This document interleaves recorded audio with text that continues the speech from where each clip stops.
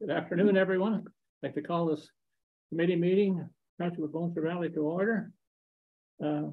Any additions to the agenda? None, so I just want to update on 4 events that are imminent under new and unfinished. I'll do them all together. Okay, Yeah. 4 events. Yeah. Then there was one closed session item. Yes, one closed session item. Yeah, for identifiable individual. Yeah. Or is it employee negotiations? Employee negotiations. Okay. I imagine everyone has read the agenda. Anyone have any pecuniary interest? Seeing none? No.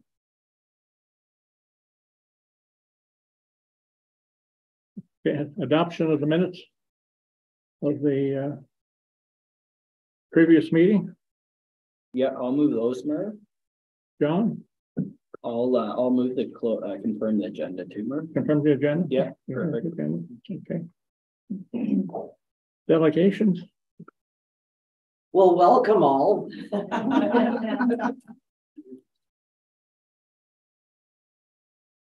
A community champion is able and willing to collaborate with a variety of partners and has a passion for creating wellness opportunities in their community.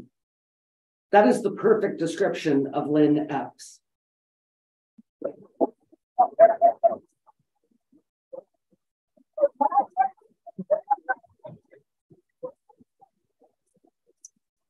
Lynn, would you kindly come and join us at the council table? You're really talking about us. Really? Yes, I did. So John does not talk in his sleep back. Almost to death. No, that, He didn't tell you. no, we didn't. That would have been a disaster. Yeah. Lynn generously devotes her time to making our township a better place through her primary collaborations with food producers and musical performers. Lynn enriches our community through music by offering her home for professional performances, and each event is catered by local homegrown foods. All net profits are donated to one of our local groups, such as the Bonnechere Union Public Library and the Food Bank. A few years ago, Lynn started her involvement with the Ottawa Valley Co-op to support local food growers and bakers by creating an outlet for their products. The OVFC has grown to be able to offer an online purchasing cycle to members once a month. All volunteer run, the OVFC now has a permanent location in the village arranged by Lynn, where volunteers receive and sort the goods once a month for pickup by the members who order. Lynn has also been a member of the Eganville and Area Horticultural Society, which is the ruse that we brought you here under. And thank you to all of you for coming for a number of years, and is a valuable member of its speakers committee and the membership committee. Her extensive network of contacts has led to some high caliber speakers, and she has contributed ideas for relevant issues of current concern. She has actively contributed to society events by helping at plant sales, book sales, and the annual harvest auction. Last year, she accepted a position on the board of directors, helping to further the work of the EAHS. Having a greenhouse at her home, Lynn has shared her passion of growing food by starting many varieties of tomatoes in early spring. At the EAHS May plant sale, she donated her seedlings and volunteered at the sale while the EAHS gleans the monetary support. During COVID-19 restrictions, she grouped the plants, reached out to individuals to purchase from her, and delivered the plants to locals. All the proceeds were donated to the Horticultural Society to help with fundraising in that difficult time. She is also a member of the Bonnechere Union Public Library cookie bakers, who each provide a batch of cookies every 8 weeks for an ongoing fundraiser that offers cookies for sale to patrons. She has supported other library events with baked goods like the recent spring tea. She has also donated some valuable health-related books to the Boople collection.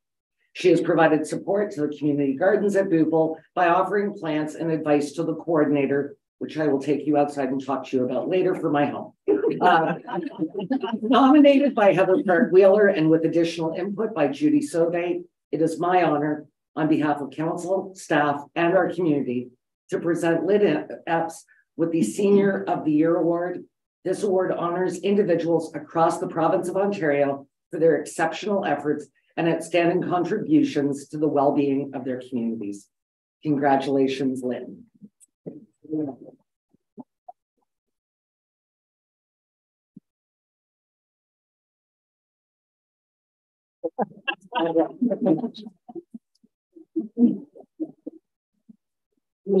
He's one of my favorite ministers, Raymond Shaw. Great guy. Your husband wants a photo. Oh, sorry. Show us the goods. And 1, 2, 3, that should do it. Like the Francis. May I humbly add that the writer forgot her involvement with Meals on Wheels too, feeding hungry. Can I add one too? Sure. Lynn is the driver of this Art in the Afternoon event taking place July 1st. So if you haven't got your ticket yet, it's a very worthy cause. We're supporting our local artisans. It's $30 a ticket. Peter is not here. You're going to get a shadow on that from the light. We could have been here all afternoon. Yeah, that's okay for accomplishment. So thank you, everybody.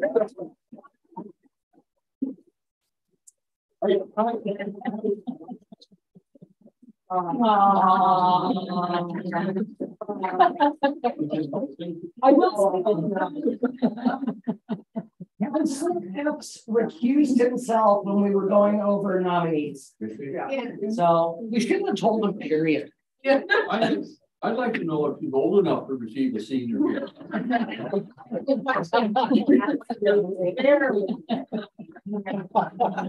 Sincere congratulations. Yeah. And thank you all for coming. Our meeting will only be 3 to 4 hours. Get coming.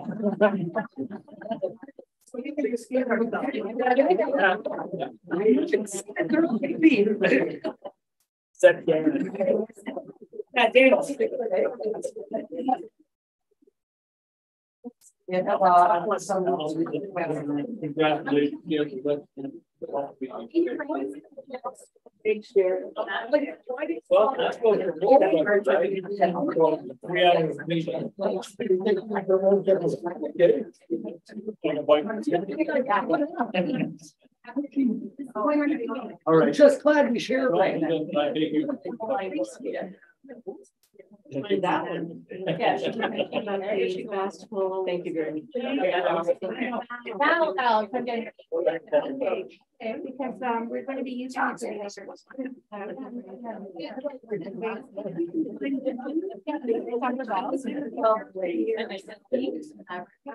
613. So sorry.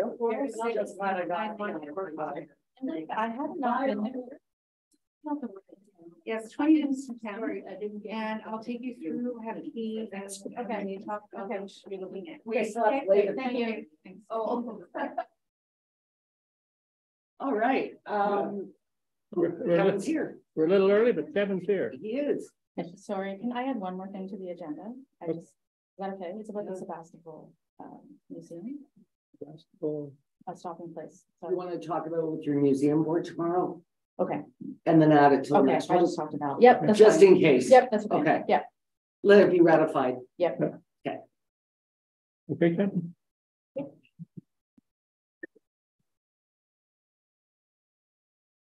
Come on. Give me some good news, Kevin. Where are the feet? Well, they are shipped. They are shipped. They're coming from the States. Play center?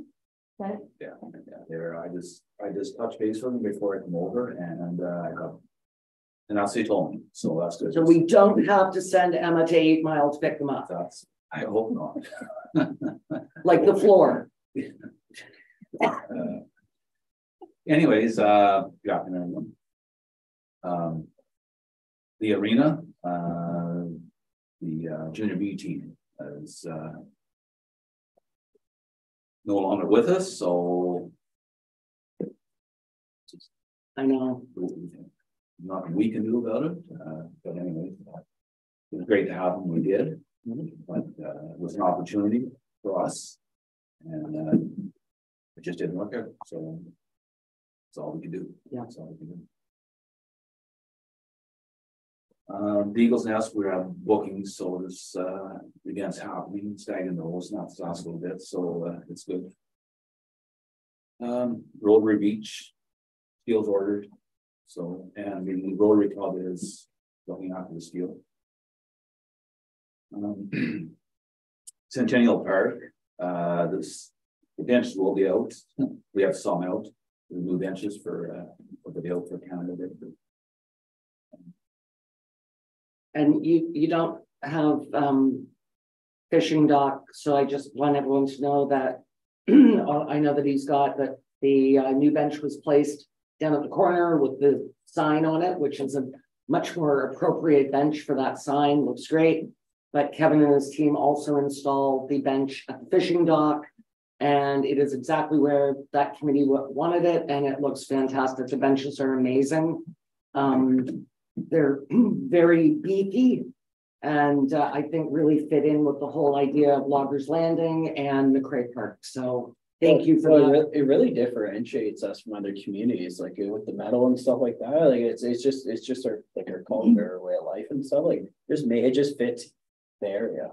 Like it's just nice. Every township you drive through, it's always like you go to a couple local ones I drive through all the time. It's like it's the standard metal stuff like that. Where like the downtown core looks great. Like I think it looks great. Yeah, it also makes the sign look better. So yeah. Anyway, I can't wait to see them in Centennial Park. Me too. We'll the other ones get the new ones in. Yep. Centennial Park, music park started. Anyways, and back it up a little bit. The OPP, we've been reaching back and forth. They've been talking to us, so it's just one of those things. It's an ongoing investigation. So. And it seems to be going on all over. I'm sure it's not just Ontario, but some really serious vandalism. I think in Ed Broadbent Park in the GTA, like serious vandals. They did a ride on Monday night just in front of the museum. So they pulled me over, and I'm like, please don't tell me there's vandalism at the museum. Yeah. So it wasn't, but there's obviously, it seems like there's greater presence now than before. It's good. And touch wood, it's subsided too, so which is good. So the presence is working. Yeah. You know, and they're doing walks through the park, so it's helping. So tomorrow at 10 o'clock, everybody got the email, so yeah. So we're good to go on that. The information booths season starting this weekend. In the village, fountain's been put in. Oh, the tourist booth, can we make sure that we get some Canada Day flyers for all the different events down to the tourist booth? Yeah. Thank you. Sorry, it just occurred. Actually, Kevin, you could probably just pick them up in the office. Yeah, that'd be great. Yeah, Sarah can get you anything. Yeah, it's really hot in here. Oh.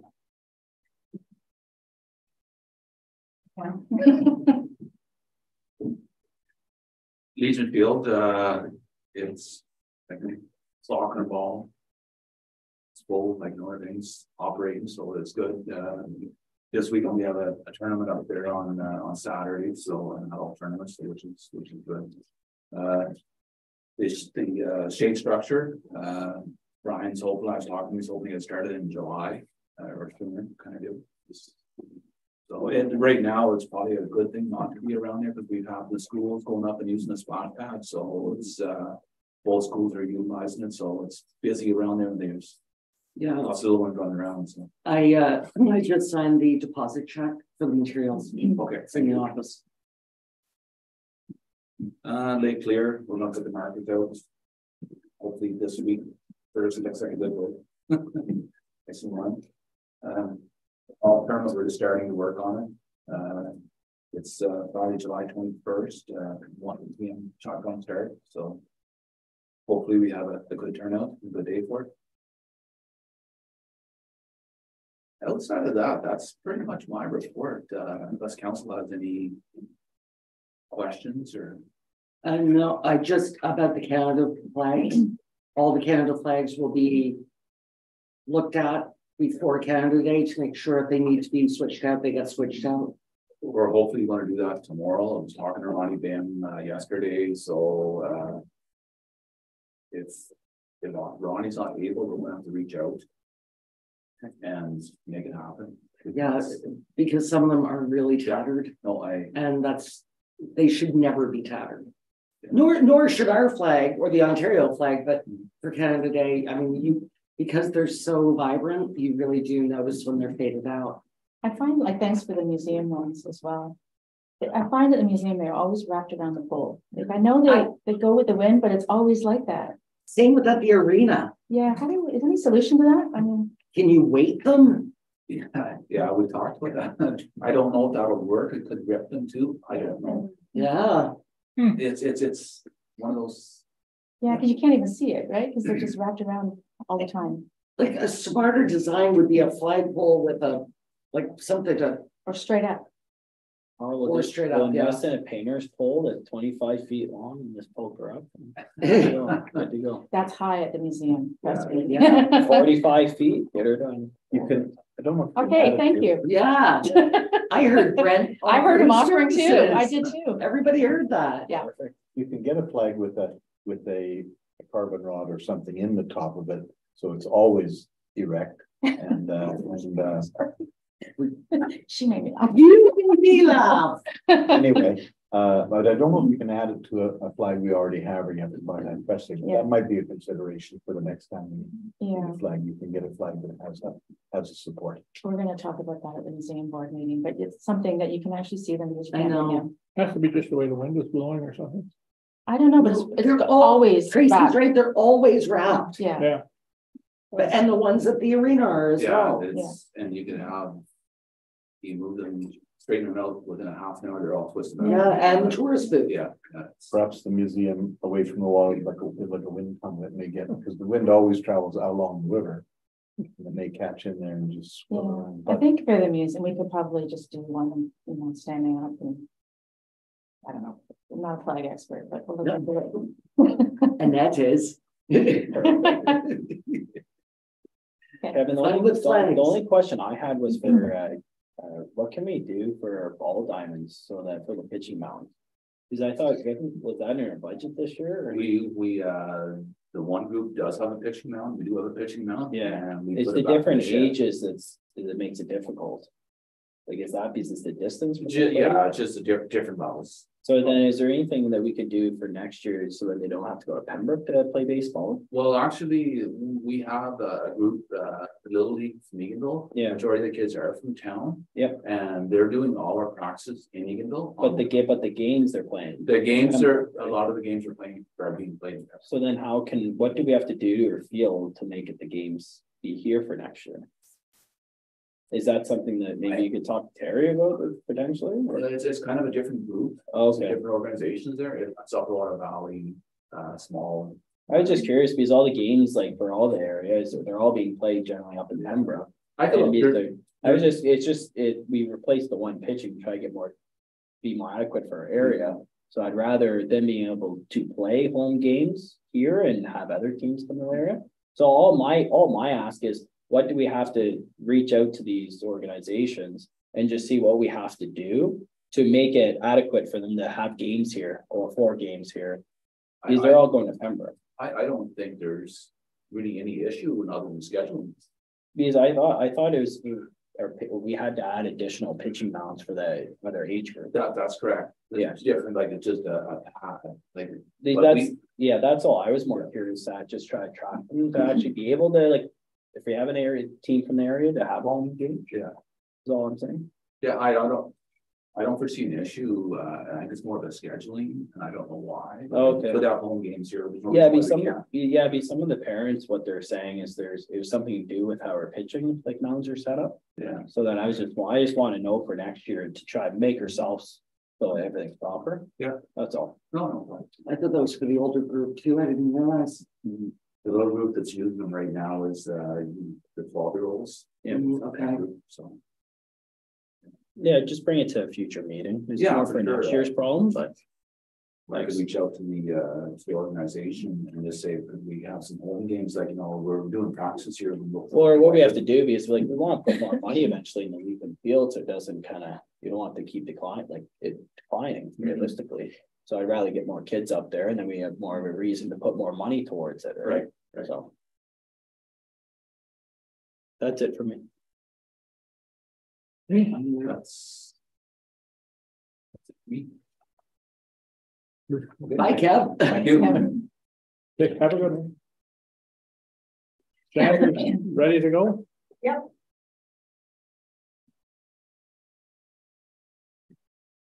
So just a few highlights from the balance sheet and the income statement. I'll start with the balance sheet quickly. So our cash on hand position is good at this time. Penalty owing on outstanding tax arrears is slightly higher than last year by about $7,700. Now, some of the other things in this report are not updated till year end, like the assets category. So if you skip the bottom of page 3, our accounts receivable currently up about 40,000 owing from the province, but that'll be coming in hopefully soon.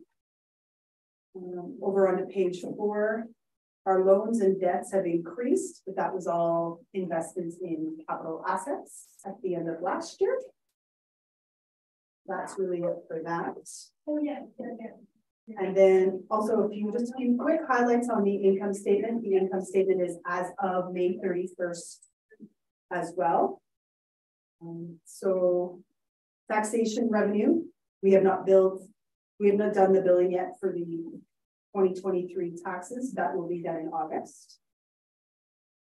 We have received our the Ontario Municipal Partnership Fund payment, as well as the OCIF, the Ontario Community Infrastructure Fund. We've received the 3rd of 6 payments.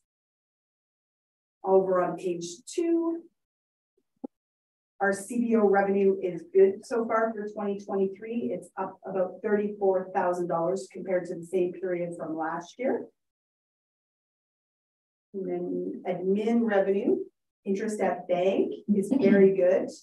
On May 30th, we made over $10,000 in interest for the month of May.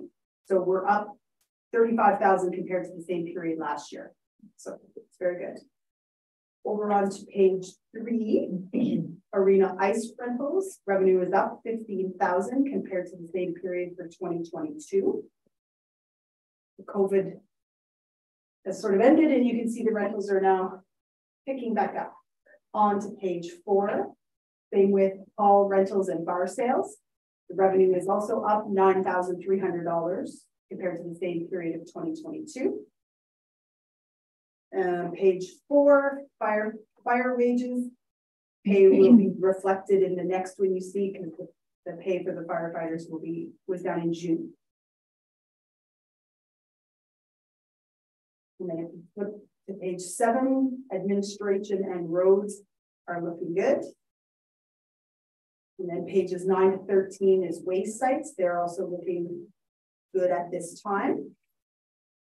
And if you skip over page 15, there was $12,000 budgeted for our swim program for this summer. As you're aware, we have had no luck in hiring qualified swim program instructors to run the swim program this year.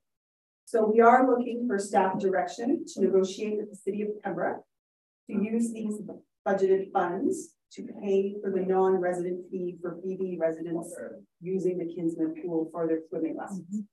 So we would pay the user fees. So I don't see an option. Again, I mean, the shortage of lifeguards and swim instructors, it is across the board. It's not just us. The province just recently reduced the age from 16 to 15, and they still don't have enough lifeguards and swim instructors. I'm assuming NOG doesn't have any either. No. They're just not getting involved. I know. I personally think it's the only way to go. I mean, swimming is a life skill that I believe is very necessary. And if we can't provide it, I certainly think that it's right for us to help out our residents that really want their kids in these swim programs. I don't know what has happened, but I suspect that maybe these teenagers can make more money doing something else rather than on the swim programs now. I think that just, I don't know, this is my perspective of kids, the desire to swim in lessons has kind of gone away, you know, but that could just be my perception. The other thing is, I mean, I remember, I'm going to age myself here because I'm sure these aren't the names of them anymore, but my MLS and my Red Cross and like, it was a lot of work and a lot of time. So maybe it's just that, I mean, I would swim during the winter and get my qualifications to lifeguard or teach in the summer. And maybe it's a problem because you would have to go to Pembroke every day to swim or 3 times a week. But city people can do that. Where do the rural people go swimming in the middle of the winter? Exactly. It's not available. Exactly. So if we can get direction to do that, like could we reimburse if there's kids or if there's people who took the instructor course over the winter at Pembroke? Could we reimburse if they bring in their receipt? Could we reimburse them as well the $95 user fee outside, like non-resident user fee, and then continue to negotiate with Pembroke for the rest of the year as well, so that everyone that's taking swimming lessons, at least it's not costing them more. I think it's $55 for swimming lessons or something, and it's $95 non-resident fee. So I'm fine with that. Does anybody? I'd like to add the possibility of perhaps offering 2 scholarships for people to take the lifeguarding course. I assume they would do that in Pembroke as well. yes. So we could offer to pay for the tuition and maybe a little honorarium, and might attract with the proviso that they return service for us in the summer. Yeah. It's a nice idea. Is it possible to do that? I don't know. I guess it's getting. Well, I think what Annette was saying is that if you're doing your qualification from our area, then we would end up reimbursing it. Is that all we said for training? So what I was saying is that any swimming lessons, so any swimming lesson that people were taking, retroactively to January 1st, we had for the budget year. We have $12,000. We would reimburse the $95 non-resident fee for all of those courses. But if you wanted to also do not just swimming lessons, but a scholarship, you know, we could offer that as well for a couple of people. Or I don't know. So how, I guess I'm just trying to rationalize. How would that be applied if like a lake group, for example, went out of our township and got lessons on a lake? Like, would that be reimbursed, or it's just through the Pembroke? Yeah, so we haven't been able to find anybody to do lessons on the lake. Is the problem. We haven't been able to find any instructors. So Pembroke has instructors. They are doing programs right now, and they did all winter. Some of our residents have participated. Like I know one of our residents didn't go through for their I don't know if it's the Bronx Cross or the Bronx Bronx Crossing. And so did complete that, but paid the $95 non-resident fee. We also have other kids who have signed up for the lessons that are going on over the next 8 weeks, and they've all paid $55 for the lessons plus the $95 non-resident. So I'm just saying for BV residents, because we've been unable to hire someone.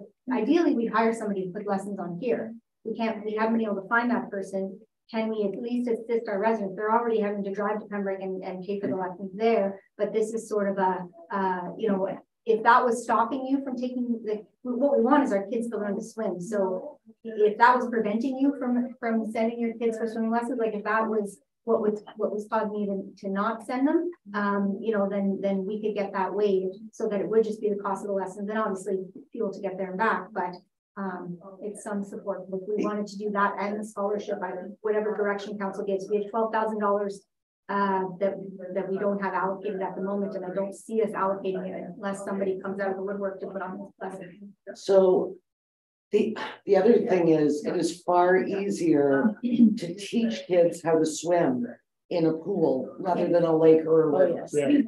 Way easier. Yeah. And even lifeguarding is so, I mean, I've lifeguarded at pools, lakes, rivers, you name it. And I should have just kept my MLS. Sure. I could have had a full-time job here in the summer. But I think for those that have taken all their credentials, they want to work at a pool. Because number one, it's year round, right? You can teach in lifeguard on weekends, after school, what have you. But the other thing is, it's just an easier environment, especially if you're teaching mums and tots. Like that's where you want to get them, right? When they're really little. I mean, we can try a scholarship, but again, I think it's onerous if you want to take your credentials over the winter. You've got to get yourself to a Renfrew County pool, whether it be Pembroke or Petawawa, a lot. So when we advertise for this role, is it targeted to youth or is it just anyone? Anybody. Anyone? Yeah.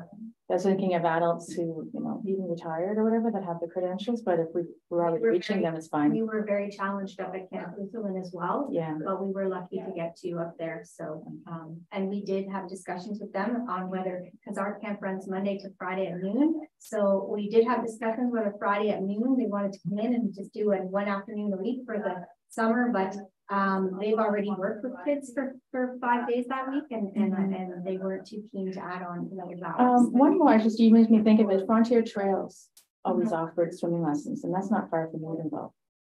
I'm not sure if they have the horseback riding. Horseback riding, I don't know, but it's close. I don't think so.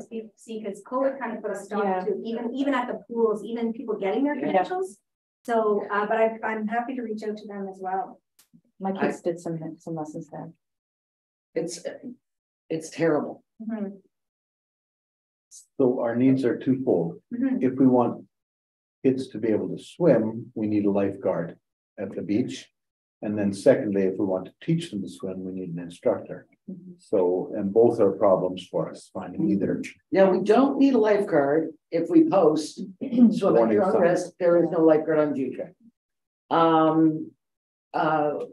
But when you're doing swim instruction, then you're supposed to have a lifeguard. You have to have two people there no matter what. Yes. So generally it's a swim instructor and a lifeguard. Mm-hmm. So. Well, when we want to find a nurse to work in an underserviced area, we sometimes pay for their tuition or help them through school, and in return for a return of service. I can't see we have anything to lose by doing that. If we're depending if we're spending all of that money on paying for the kids to go and use their non-resident fee to swim in Pembroke.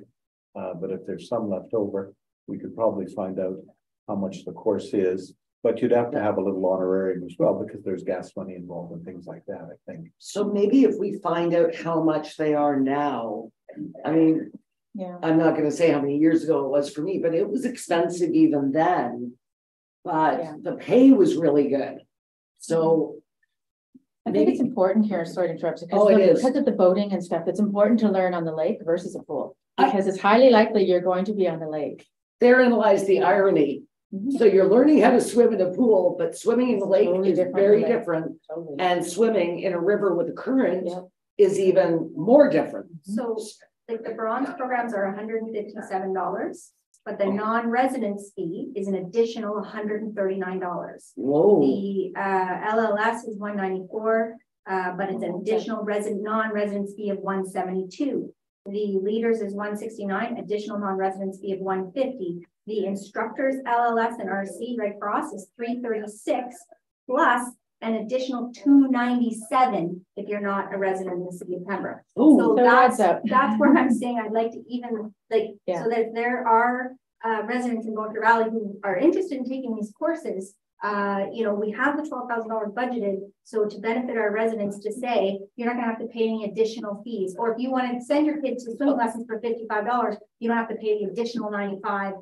Okay, and this solves the precedent-setting scholarship idea.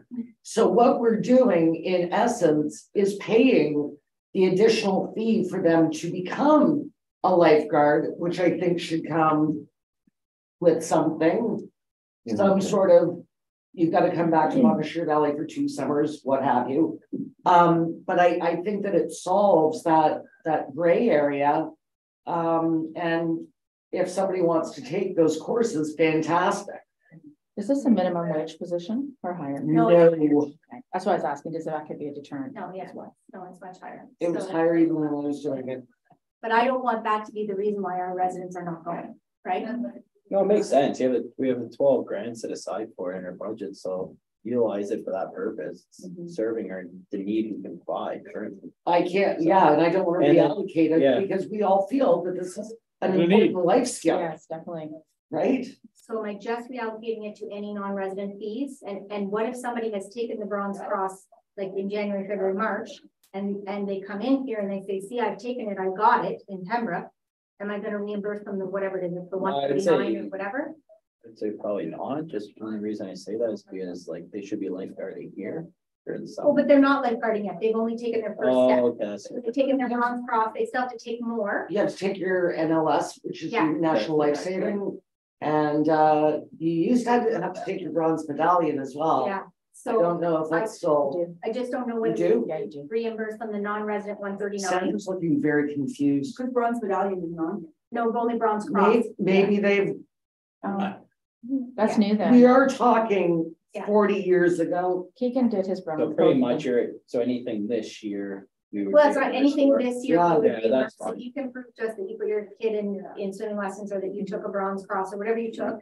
Then. Yeah, we used to do swimming lessons when our kids were younger. We, But then I think, to John's point, is what we should be doing is if we find that we have a resident that wants to go all the way Mhm. and wants to lifeguard or teach swimming here, more importantly, teach swimming, yes, then I think that over next winter, we put it out as a scholarship opportunity. as that we will pay the non-resident fee, because that's a lot of money. It is a lot of money. Right? So the actual amount of the course isn't, I mean, it's not too bad, but when you add in the non-resident for all the different courses they need, that's gonna add up. Yeah. We Yeah. should let it be known earlier enough in the season, early enough in the fall, Yeah, so that people are ready to take it in the winter. or even now, they can take it over the summer if they Whenever they want. want, yeah. Yeah, And it might encourage them, if they did get their Bronze Cross, it might encourage them to go to the next step, knowing they've got reimbursed for this. And I'm gonna get reimbursed for that, and that might be enough And they're money gonna to have a take the job. next step, right, and have a job. yeah, Yeah, It's saleable because if we pay $95 times 10 kids, that's $1,000. And if we had our own trained lifeguard / instructor, which would probably cost somewhere in $1,000 range, it would be equal money spent and a good value for us. although then we get revenue, And we pay them yes. a fair wage. yeah. Anyway, that would be my recommendation, guys. I don't know how you feel. Just non-residents or are So we? for 2023, we are going to pay the non-resident fee for Bon Cheval Valley kids who are willing to get to Pembroke and want to swim and have to use out of the municipality facility. For the whole year from January 1st to December, so. Right, so Yeah. calendar, So the 12,000 is utilized. Okay, Yeah, and then if I could ask if Annette or Sandra could provide us the cost from someone to train as a lifeguard and as a swimming instructor, that gives us something to work with. And so for the beginning of school year, we might be able to say, advertise in the high schools that here's an opportunity for you. We'll pay for your training if you'll give us return of service. yes. We won't commit to that right now, but we could get the That would be numbers. next year's budget. but Yeah. I would go so far as to say, if somebody came in with their receipt for their Bronze Cross and we were reimbursing, you say to them, if you're considering going further, we will subsidize those non-resident costs. If because- we still have funds available. That's what, yeah, but I mean, thinking ahead, do we have our own homegrown swim instructor and lifeguard for next summer? It's incentive. When you advertise this at Opeongo, it's an incentive to Yeah. want to do it. To get ready for the next years, Yeah, And They're if gonna if try they're- something. They're local, the better chance of them working around here than, and like you said, they might still want to go work at a pool. I can't do anything about that. but what Tracy said is so true, like, it is ironic that we have so many rivers and lakes. Yes. But you're learning in a pool, which is a very different environment. Yeah. very controlled It's environment. not raining or storms. No. In a pool. Because I will tell you, reach through a rogo toe is great in a pool, not so good in a lake. No. See what I remember? Yeah. Keep it all up here. Because they drill it into you. And these that's young why. They do.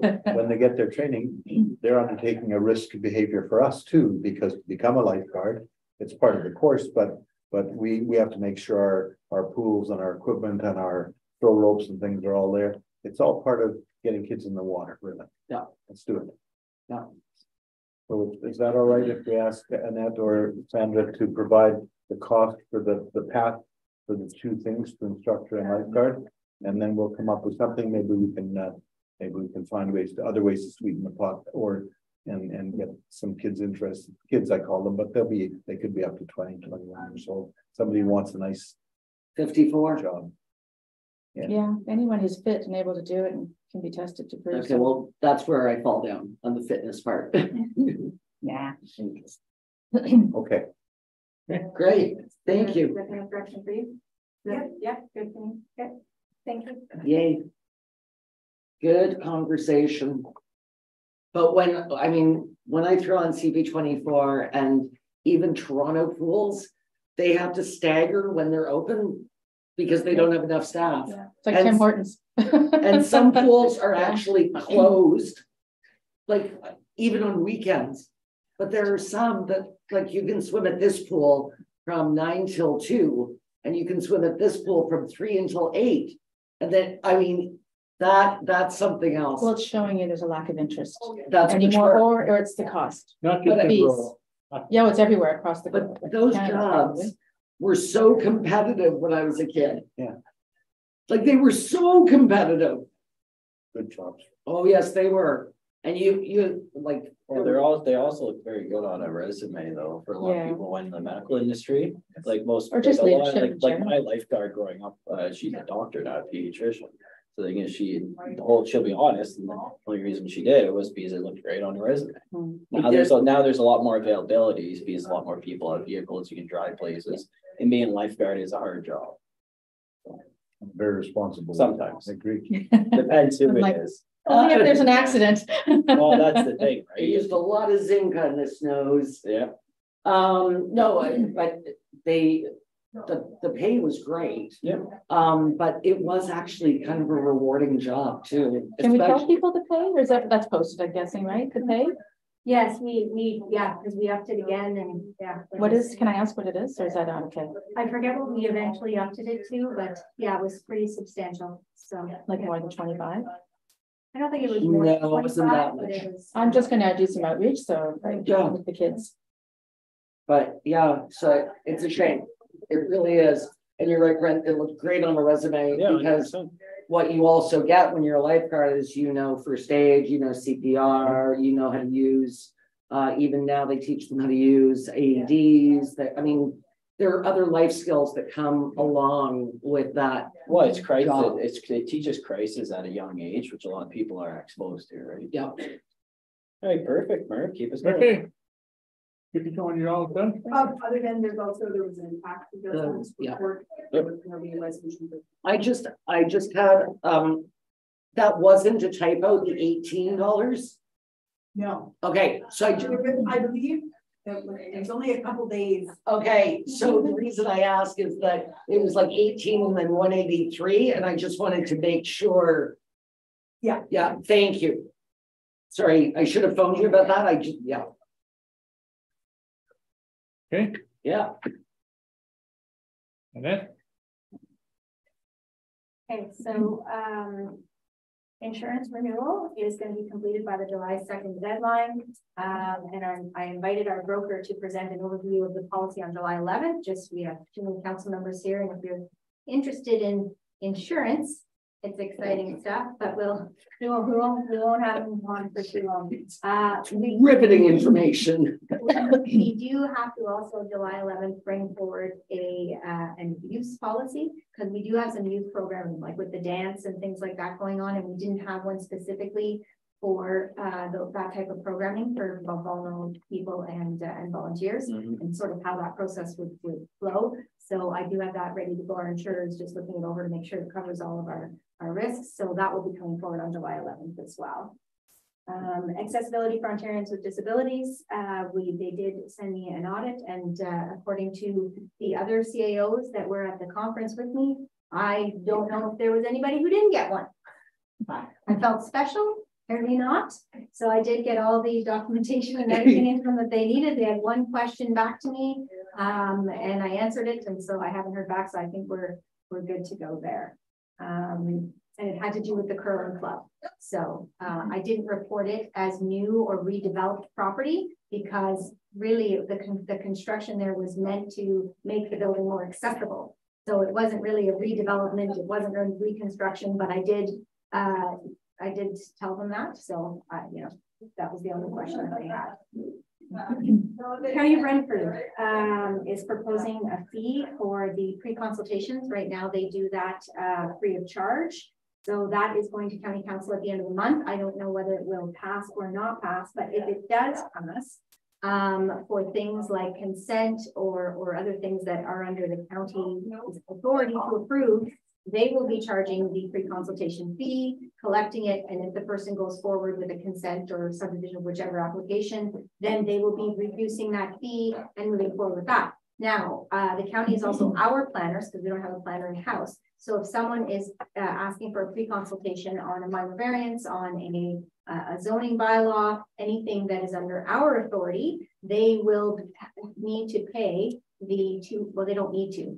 The county will be charging us that fee. So the question then is whether we put a process in place that if someone submits a pre-consultation, because it doesn't always come through our desk, to the county, do we want the county, if this passes, I realize I'm saying this ahead of time, do we want the county to then send them in here to collect our money ahead of time or not? And so if we do, we have to pass a bylaw as well. So, can we hold off on staff direction on this until this is ratified by county council? Absolutely. And I just, I'm going to weigh in. I spoke out against this.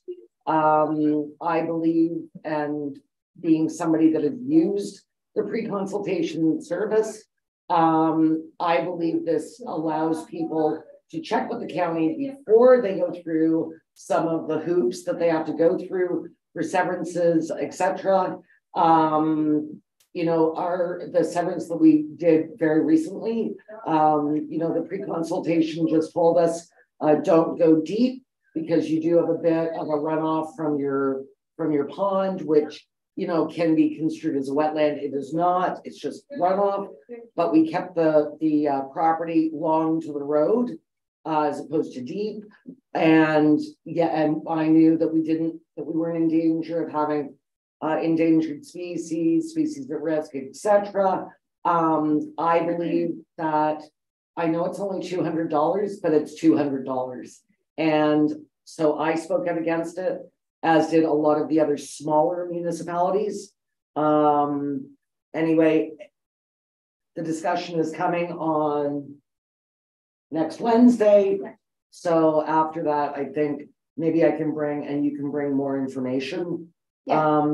You know, severing is extremely expensive. The severance cost at the county level it's reasonable. But then you have to pay a lawyer and you have to pay the surveyor and it gets expensive. And this was one service that I thought, you know, I get that it's not free. We all pay into this service as taxpayers. However, I thought that it was a really good consultation to have, where people weren't going down the whole rabbit hole and then finding out, no, you can't do that. Yeah. And I agree with you, because I was going to do a severance and I found out I had to do an archaeological survey. There you go.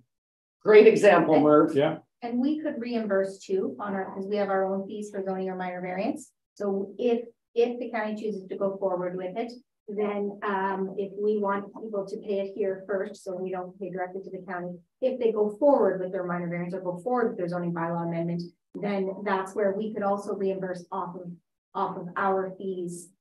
If we so chose, although at that point it's really the county benefiting, not us. So, exactly. So just some thoughts at that point. And I did ask Bruce how many pre-consultations we have a year, because they don't usually track them because they're not attached to an application. but he thought that they could look that up for us. So just to get an idea of how much money it is, you know, is it $2,000? Is there 10 a year, or is it a lot more? So just I'll have that information. If county doesn't pass it, then we don't need to have the discussion again. So just a heads up. Yeah.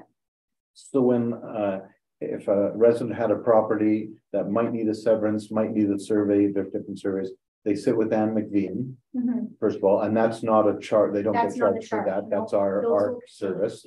And she helps them to say, we have to do this, this, and this, and you do it in this order, because if you find out the door's locked here, there's no sense spending more money, okay?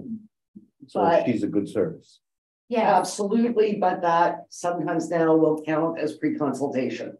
So hold on, Yeah, all has not been discussed yeah. because it was discussed at development of property, but it has not been fully discussed by county council. So I would be resistant to having them think that that's a free service and then later on told, well, actually, you're gonna have to back pay for that, so. And I that's a would oppose question that needs to be asked. Because there are others of us that are using, not a lot, but you're absolutely correct, yeah. so. And okay. again, maybe $200 is not a make or break. And it, you know, maybe it wouldn't have been to Dave and I, but to others, yes, it would. Well, I think it, And it's severance is a lot of work. I think it is for a lot of people. to be I honest. know. Like just to set the wheel in motion, because eventually that $200, you have to do a lot of additional things to it. But the thing is all of our property taxes all pays for the service that we're getting right now. So Yeah, the thing is like, why would, like, I agree, we'll wait till if it's not ratified or is ratified, then we can react accordingly, but to me, it makes no sense. wait till July 11th, I will have. Less the news for you. bureaucracy is usually good, so. I know. Okay. And Sandra and I were away. We went to the 85th conference of the Association of Municipal Managers, Clerks and Treasurers of Ontario. So we attended a lot of different sessions. There was freedom of information requests, investing in municipalities, municipal law updates, succession planning, and I also presented, moderated, and was elected chair and president's alternate for the ethics committee for the association. So it was a great conference, a lot of learning going on, a lot of networking going on. Like I said, that's where I found out that, oh, this everyone was like, who's doing what about the accessibility? I asked for extension. Did you ask for an extension? So anyways, just it's interesting to know what everybody else is sort of in the same boat as far as we're concerned. Well, congrats on being elected to yet another position. Don't ever take me on about the stuff I do. I think you're worse than me. Sure, I'll do that. And I just wanted to say thank you to council and for allowing, ongoing professional development for the staff, because it really does assist us in doing our jobs the best that we can. But, I know that resources are tight, so we appreciate the ongoing support. Well, if you ever want to be a lifeguard, we can. In addition. Yeah.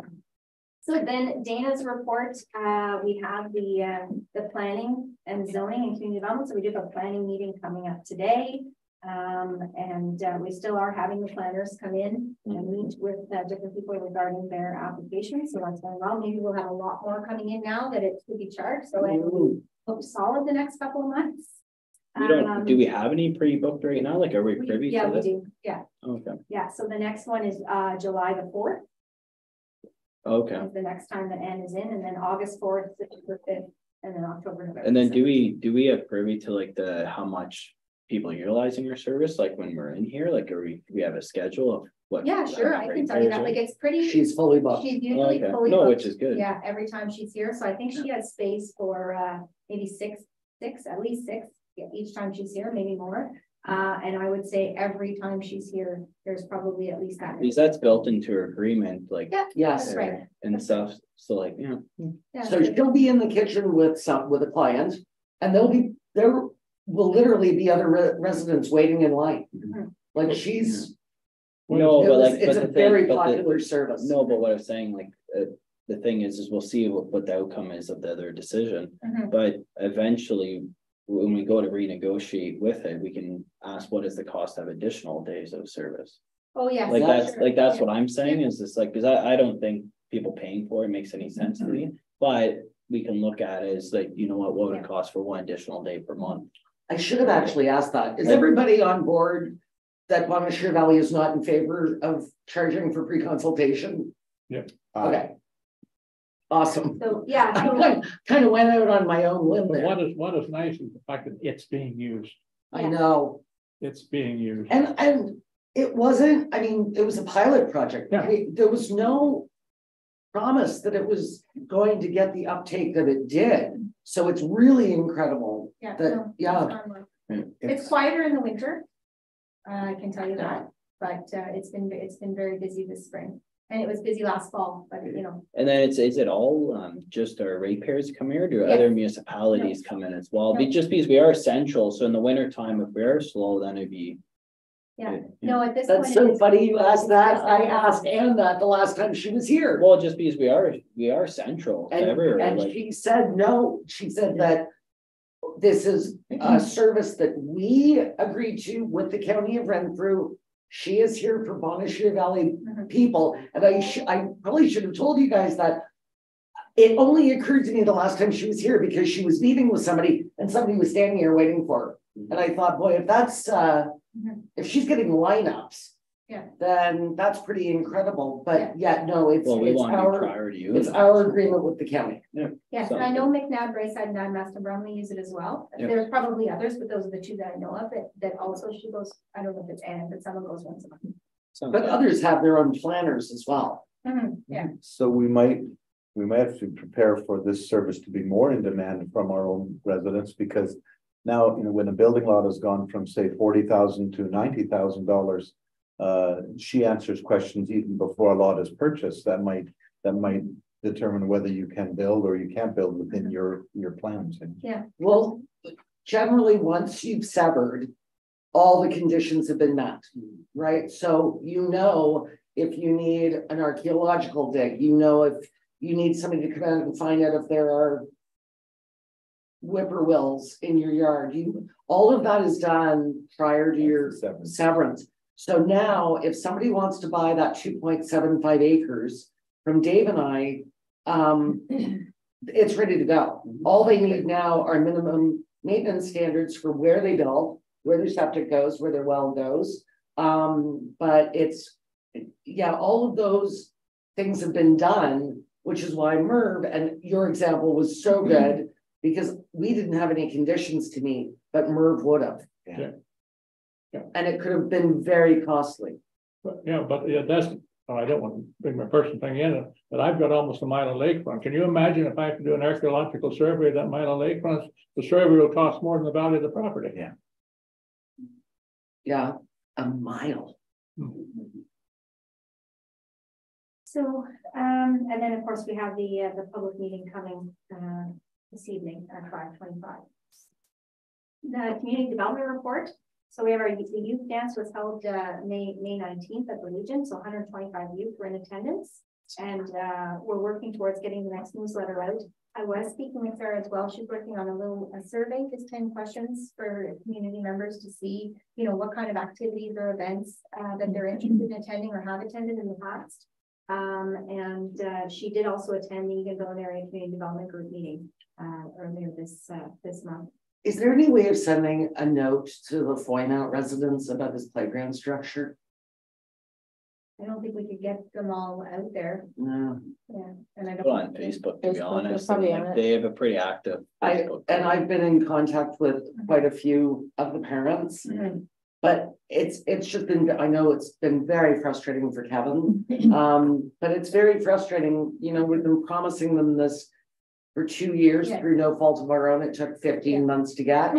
And then Yeah. they Fills shipped up it, without legs. then shipped it without Yeah. the ground stuff, which is. Yeah. Couldn't have shipped it without a swing, right? Yeah. No. Yeah. Ship it without the things that go into the ground. Yeah, well, that's how construction's been for the last Yeah. 30 years, Yeah. so how do you understand the pain? Okay. Yeah, perfect. Oh, Brent, do you need a treat? No, I don't. Diet. So music in the park. So it started on June the 9th. So we have some great performers coming forward. over the next, this month. I guess half of them are already done. And Vultures Author Festival as well. So July 10th, July 27th, 24th, and 31st. So though that's been advertised very well. And also marriage licenses. So marriages continue to happen. So 9 so far in 2023. So they've slowed down a little bit. Lots of them are happening through the pandemic. Well, because Renfrew offers it now because that would cut into a lot of our services, would it not? They offered it before the we were the only ones giving them out during the pandemic. Yeah, so we were getting a lot more here, but we, yeah. So. People were coming from great. We had like everywhere. we had like 68 the one year. I think. Yeah. Yeah, it was pretty, it was pretty wild, yeah. So, and I think we were also, under, like our fee was much lower, and now I think we're the same as Renfrew, so it's possible some of the Renfrew residents will choose to stay in Renfrew as opposed to come here. It's not cheaper if you have to drive from Toronto to Eganville to get your marriage license. Yeah, we Well, they can process stay here, so there's staycation, right? That's right. we process Tax them. write off. There you go. We process them in a very timely manner. I was told somebody came in and the wait at Renfrew was longer than at Vulture Valley, so they may still. They could be a marketing ploy there, right? No, we did. We said the city of love, I think is what we talked. Yeah, we did. Yes, Yeah. well, Nice big absolutely. banner, Say we have a sign that says we have sexy fish. 2 for 1. So we still got the summer, the day camp. So camp committee is going well. We've got the cooking class over at in the Eagle's Nest that's coming as well. So there's some opportunities for the kids to participate. We did reach back out and talk to Heather Davidson about putting on a program at the youth building. We talked about just getting reimbursed for cleaning costs. So I don't know if that's going to take off or not. And Canada Day. That's really that's what staff is working on now, and there's lots of events, and not just through us, but through the museum, through the art in the afternoon, as you guys have talked about. So there's a lot going on in Vulture Valley for Canada Day, and it's all there. Again, I think it's been advertised very, very well, so I won't go through it all, but I think it's going to be a great day. Looks good.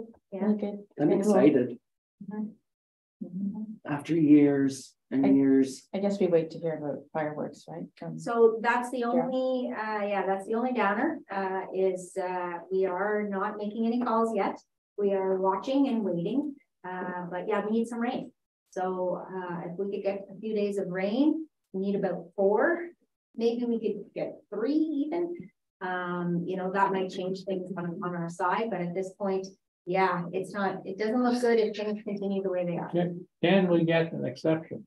Vulture Lodge was able to get an exception. Not for fun. I I saw that. I smelled it. in the I morning. saw I that smelled too. it, yeah. Bonfire. and For a bonfire. I'll tell you, my challenge with it, and I get that it's part of their experience going to the lodge. I think my problem with it is, though, we are going to get phone calls. How come they can do it and not me? Now, they do under MNRF rules. They are allowed to apply for the exception. But for fireworks, no, because that's our bylaw. And either way, it's up to the fire chief. So regardless of what MNR says, our fire chief will decide what's safe and what's not safe. Not for the lodge. Yes, like we can still increase we can't go, how do I say this? We can't supersede the province. If the province says you can't burn, you can't burn. But if the province says you can burn, as a local municipality, as our fire chief, we can say, yeah, the province is saying you can burn, but we don't think, we looking at local conditions, don't believe that it's safe, and we can put on a ban. So at this point, it is provincial. The ban is provincial right now, and yes, you can get an exception through the province. We can't supersede them, but you're right, we could ask for an exception for the fireworks. But that we could also, even if it gets lifted, if it doesn't seem safe, we still could say we're not doing it. God, we should. I mean, like we don't have, just because someone else says it's safe, if we don't feel it's safe, we don't have to do it. But if MNRF says that they can have a bonfire, we cannot supersede that. Ever. We could have a municipal fire ban on. Well, we do have a municipal fire I know ban. we do, but yes, but what I'm saying is even if the province didn't put on a ban, we can still have a ban. Oh, I see what you mean, but we can't all of a sudden say to Bonnecher Lodge, no, you can't have a bonfire. We can put in restrictions for sure, because we can still have our own ban. We do have a band. Yes. No, this isn't nice, we didn't complicate Yeah. things. Let's just make sure we can shoot some fireworks off. At this point, we're waiting to see what the province does, and if the province lifts the bans or opens up exceptions for fireworks, then I would turn to the fire chief and say, so what do you think?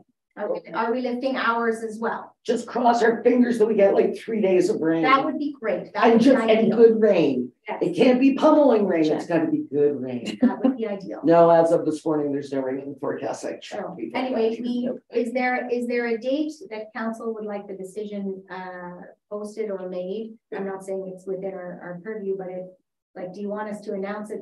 I was kind of thinking the Friday morning before, but like I want to hold off as long as possible. Yeah. How does council feel? Perfect. Yeah. Or community, sorry. Yeah. Nope, that works. That works, okay. Thank you. And then I would love to then say, okay, we're gonna do the August long weekend. But I think that we should leave it pending to see what the weather is gonna look like Agreed. and then make some decisions. Okay, It's so pretty sad over the weekend when you're sitting around your campfire that you can't light. You're just sitting there in a circle. Yeah. So the fire chief said we may have a county fire advisor, is that correct? yes, we do Does have he, one now. can he assist us in making the right decision, Yes, 5 days yes. before the first? Yes, Maybe we should absolutely. direct the fire chief to get him, because as you say, when they have a province-wide ban, local conditions may allow us to do fireworks, whereas Dryden can't. And so So we maybe are this fire in a restricted fire zone right now by the province, but Niagara Falls is not.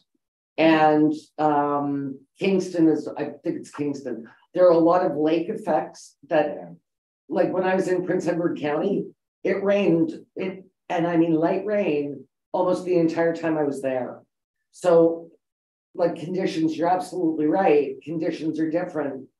But we are in a provincial restricted zone right now. And our bylaw says that as long as we're in a fire ban municipally, we can't light fireworks. I also think it would be not a good example to set for those people that want to fire off fireworks in their backyard. That's my feeling. And again, I don't think if we can't have them on the first, and I certainly hope we can. If we can't have them on the first, I don't want to put out a new date until we see what conditions are like. Okay. This has been one wickedly dry. I know, and it leaves the fire department in Birch too, but when are they gonna order the fireworks? They already did. Oh, they already have one. We've got it. Yeah, we don't. Yeah. Okay. Okay. And they can be stored until September if they have to be. Perfect. Okay, okay. That's it for me, Mr. Chair. Good. Correspondence A. Anyone have any comments? None. Correspondence B. Anyone have any comments? Sure, down to new and unfinished. Brent, do you want to correspond see? No, I've already been let down enough, but correspondence. something So there, you know? I know. I've actually dropped that. You've given up. I've given Okay. up. Maybe for, we do community events for C. You would have to table something from A or B. I attempted to table. it He just didn't did. make it. You He see, did a few months ago. He tried to table What something. did you table? I don't know. I'll go back in the YouTube videos. Yeah, he There's did. something to table something in it, so. Just to prove a point. But yeah, so I'm up, Merv, library board, perfect, thank you. So just some good upcoming events. So obviously Annette touched on the Authors Festival. So the exciting thing is July 10th, we have Katie Tallow coming. Daniel Beamish is coming July 17th. Fiona King Foster is July 24th. And then it's really nice. We were able to rearrange some of the schedule, and Tim Cook's actually coming on July 31st as well. So it's a really diverse group coming this year, and we expect really large crowds as well. And there's a lot of refreshments, everything like that. We have the seasons pass, everything. So just hopefully we see some of you guys there. Then there's also a unique opportunity as well, just happening up at the senior center. So it's on July 30th. It's just it's a play about it's called The Maud of Leaksdale. So it's just about Ellen Montgomery. So it's just a one woman show. So there's there's a violinist that's gonna be opening up and everything. So hopefully have around 100 to 200 people there is our expectation. So it'll be a really good event and stuff. And it's in the senior center. So that is on July 30th, and that's it's $20 for admission. It's at 2 p.m. So Judy Sauvé and a couple group key members have been working on that for the last 6 months, and it's been a long process. And that ties in really nicely with the event. Besides that, everything's going great. A lot of events are happening, a lot of programming. So besides that, everything's good. And some of the money's been getting spent on the one grant that they received. So they have the kid, if you go into the library, they have the kids activity play table that's there as well and stuff. So it's pretty cool. It's a electronic table that all kids can play with and stuff. Even adults you can go to, and there's a bunch of games and everything. No game searching. It's just a lot of interface and stuff. So it's pretty neat. And same as all like the computers are all updated and iPad purchase and things like that. So besides that, everything's good. So any questions, just send me an email anytime. Perfect. Good. Okay, so we did receive an invitation from Lake Clear Property for an event on July 15th at Rio from 4:30 to 7. It is $20 per person. I didn't know if council was going to attend or not, but I thought I'd bring it up. Our Truth and Reconciliation, Three Sisters Garden, we'll have a soft opening tomorrow at 10 a.m. and there's a non-denominational event at 4 p.m. 4 p.m. Okay, perfect. And they put so much work into it. I really do encourage any of you that can be there. Tomorrow, the seniors AGM is at the Echo Center at 1 o'clock. And today, from 4:30 to either 6 or 7, is the Training and Learning Center's AGM. And I was thinking if we were out of here by 4:30, we could all go over and just say a huge thank you. I will be reporting about a meeting I had with the Ministry of Transportation regarding the Service Ontario that's in that building. And I have reached out to Sue Rupert. But I think it'd be really nice for all they do for our community if we're done in time. I know that doesn't leave us much time to get back here or get to our homes to do later this afternoon, but I think it'd be a really nice thing to go and say hi. It's 4:30, you said? Yeah. I know you have a really long commute, and so does John and Brent, but I'll go. The end of the meeting then. We'll go over. okay. Anyway. So looks like Pat said, except for the closed session. Yeah, well, our next meeting date is July 11th. Yeah. We don't have media here. Yeah, we've got to close. Can we take 5 before we go into Sure close? thing. Excellent. And you see, you shouldn't over prepare, because I got everything ready here. And what happened when I started, I picked up tonight's agenda. So there's one meeting in July, correct? Yes. And August. Okay. Yeah.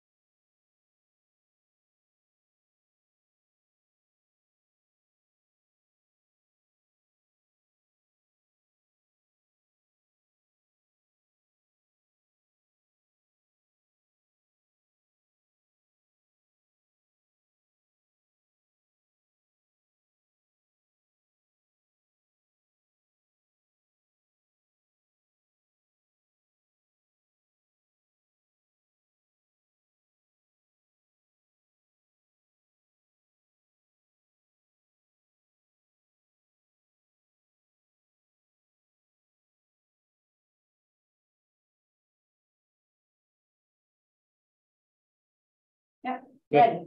Okay, ready to go. That the meeting proceed in closed session according to the Municipal Act 2001, section 239.2 to deal with matters as indicated below. Closed session. Anyone have a declaration of interest? Oh, hang on, we gotta go actually in the close, so, Labor relations, employee negotiation. Oh, yes, for regarding labor relations or employee negotiations. so we just need a mover. Yeah, I'll move it. I'll second.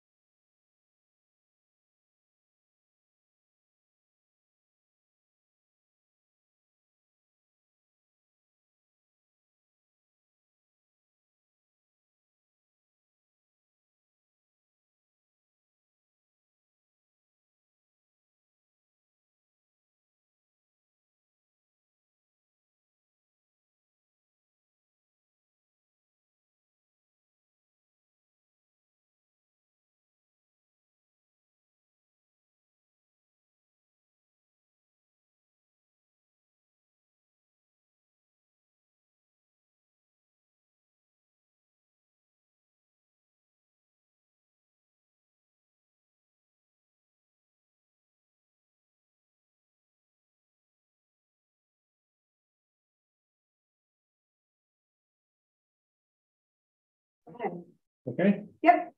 Committee moves out of closed session to rise and report the committee met to receive information regarding the hiring of an equipment operator and to approve the minutes of June 6, 2023 meeting. So moved. I'll move by. All in favor? Should it be hiring 2 equipment operators? No, we already hired one. Okay, that's done. Thank you. Good. Okay. Yeah, oh, adjournment, sorry. I'll move to adjourn. Move to adjourn. Perfect. Back here at 5:20. No, the HBC meeting.